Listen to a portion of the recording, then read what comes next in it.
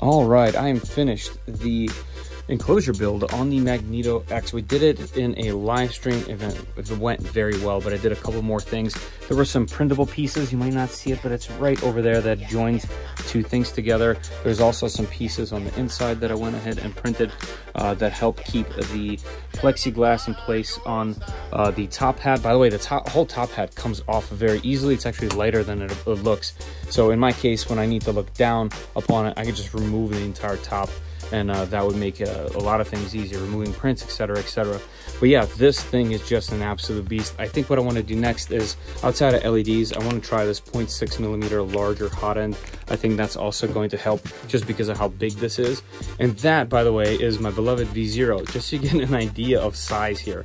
It's about as wide as 4.5 of these things, and it is very clearly almost double the height of one. So this is a very large machine. What should I print on this?